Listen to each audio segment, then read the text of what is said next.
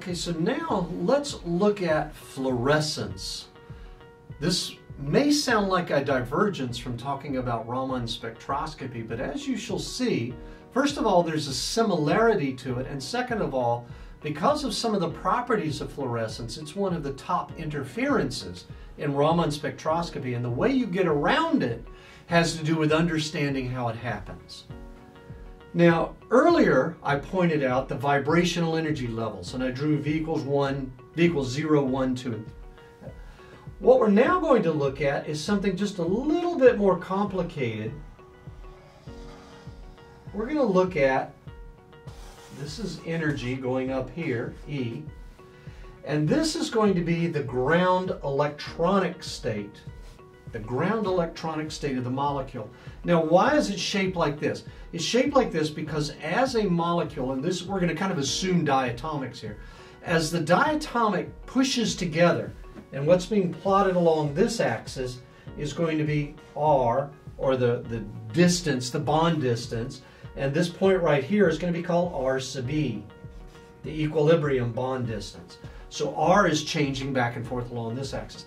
As that bond length gets shorter and shorter, the atoms don't like being pushed together, so the energy skyrockets. As you pull them apart, going this way, eventually the bond snaps, and you get the thing flattening out, and the energy level just flattens out. So that's a ground electronic state, and within that ground electronic state, there are going to be vibrational energy states. Okay? Now, there's going to be other electronic energy levels. So here we're going to have a higher energy level, E equals 1, a first electronic state. So this is an excited electronic state. And in there are also going to be energy levels. Now, an electronic excitation is something UV-Vis does all the time. That's what it's doing. You're putting in enough energy that you're causing the molecule to actually undergo an electronic transition. Okay, so now what we're going to do is we're going to take our source, whatever it may be, and we're going to strike the molecule with the energy, and it's actually going to go up and cause an absorption of an electronic energy. Remember, we're talking fluorescence here. Now, I've drawn it from the center of this to the edge of this. There's a good reason for that. I'm not going to go into wave functions or anything like that. It has to do with something called the Frank-Condon principle and a Frank-Condon factor, which causes this to go to the edge. But what happens is the molecule absorbs this photon and then immediately bursts into vibrational excitation. It begins to vibrate, and as it does, it kind of falls down inside this energy level until it reaches the ground vibrational state in this excited electronic state. And then from there, it will emit a photon of light, again going to the edge for the same reason as before, the Frank-Condon factors, and then it will fall down inside that. But this right here is going to be the fluorescence emitted photon. So just to recap briefly again, electronic energy level, ground, first excited state. The photon from our source causes it to be excited. It then kind of rolls down these vibrational levels and then emits. Two very critical facts about fluorescence. One is it looks in many ways similar to what we drew for Raman. Remember, we had the photon go up. In that case, it went to a virtual state. Here it's going to a real state. But this emitted photon has some similarities to the Raman photon. But the other key point here is the efficiency of fluorescence can be very, very high.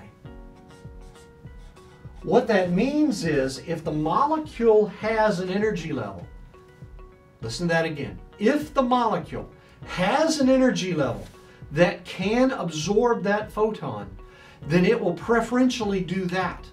It will absorb that photon and then fall down via fluorescence. And this efficiency can be enormously high. 1 out of 100 photons or 1 out of 10. When we were looking at the Raman, remember, it went to a virtual state. That is 1 out of 10 to the 4th, 10 to the 8th photons. So you need a lot of photons. It's very inefficient. Fluorescence is very efficient. That's the problem. If a molecule can fluoresce, it will. And if it fluoresces, that's going to be a lot stronger than the Raman signal.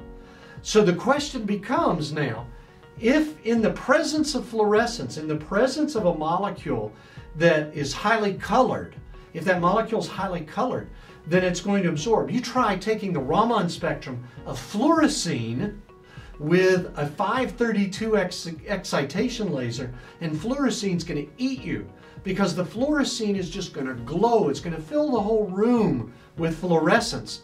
You're not going to see the Raman. So how do you go about getting the spectrum of that molecule? How do you go about getting the spectrum of molecules that fluoresce? The Raman spectrum, that is. The fluorescence people would say Raman's a problem because they see Raman bands and they don't want to. But in the Raman system, if the molecule fluoresces, we have to figure out one of several ways to get around it. Now, there are several things we can do. We'll talk about those as we go on.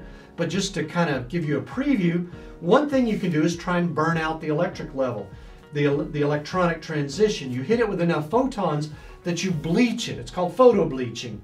You bleach out the electronic excitation. That obviously comes with some risk. It also comes with the probability that you're changing the molecule as you do this. Okay? What we'll see is there are other sneaky ways to get around fluorescence, and that's what we'll begin to look at in the next couple of videos.